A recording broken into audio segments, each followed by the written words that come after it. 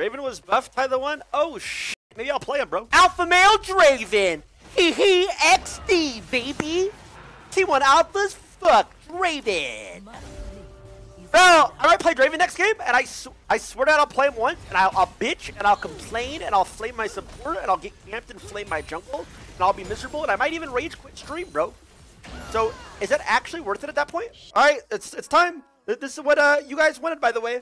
You guys wanted me to play some Draven, hee hee XD. By the way, I'm gonna say it right now, I'm gonna play one game, rage, I might even, hey, this might be a rage quit after the game. Okay, we got a row. Scale up. Should I just take fucking TP? But I'm scaling anyway.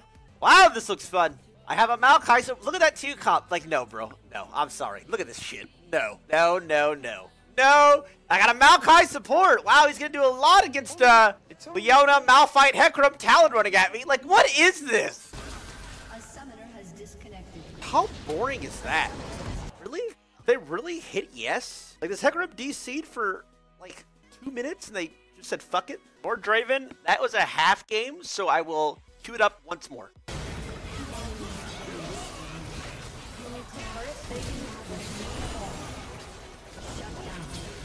That game's not open down! GG!